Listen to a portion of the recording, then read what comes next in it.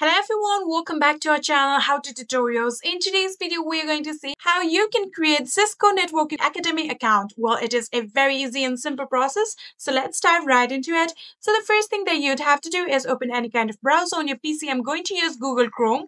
So after opening your browser, what you're going to do is go to the search bar and start typing netacad.com. So after you've typed that down, tap on the enter button on your keyboard, and this will take you to the official website of Cisco Networking Academy.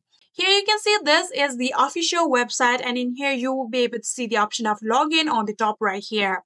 Click on this one and this will take you to the login page of Cisco, and in here you have to now scroll down and then you can see there is the option of don't have an account, sign up. You can click on this sign up link like this and this will take you to the sign up page of Cisco. Here you can see if you want to sign up with your Google account, you can simply just click on this Google account right here. But if you want to create your account manually, here you can scroll down and here you can see there are some options. So in here you have to now select your country, and after selecting your country you can select your state, and in here now you have to select the year of your birth.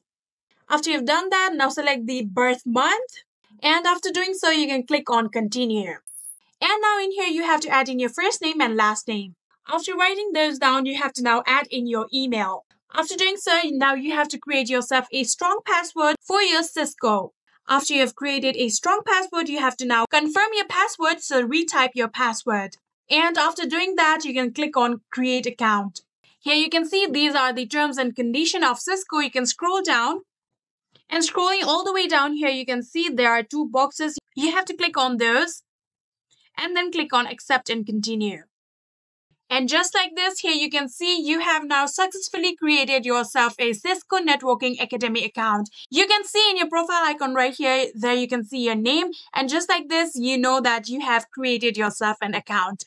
And that is it. I hope this video was helpful to you guys. If it was, please do not forget to hit that subscribe button and like our video. Thank you so much for watching. See you in the next.